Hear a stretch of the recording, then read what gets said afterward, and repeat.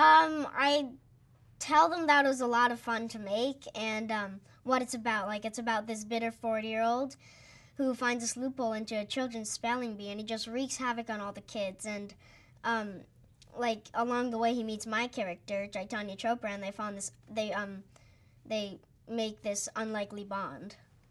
We Skyped, and Jason offered me the part, and I was really excited about that, actually. I really like doing the donuts in a Mustang, that was really cool.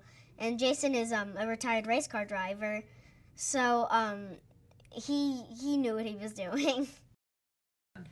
Well, it was just really cool because Jason, as a director, he was really nice, and he gives very specific directions, and he makes everybody feel so comfortable in the character. Well, one of the scenes from the movie, from the montage, where we're acting with live lobsters, so, like, Jason took a lobster out of the tank, he chased me with the lobster, and I was screaming at the top of my lungs. So, and at the end of the scene, Jason puts the lobster near my butt, which was pretty funny. My dad said that if it's part of the character, I'm allowed to say bad words, but if it's not part of the character and I'm not acting, then I won't be acting anymore.